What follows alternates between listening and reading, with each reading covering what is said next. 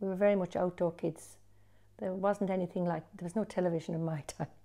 So we played, our best game was when it was windy. We loved it.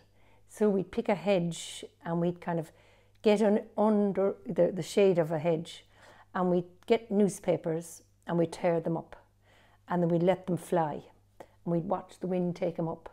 Such simple things.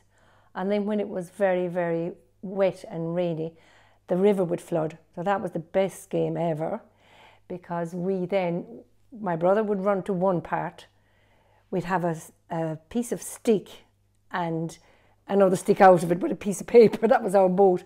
So the three of us had a boat, and we'd let our boats off, and then we'd run to the other side of the river nearer to the house, and we'd sit there and we'd watch.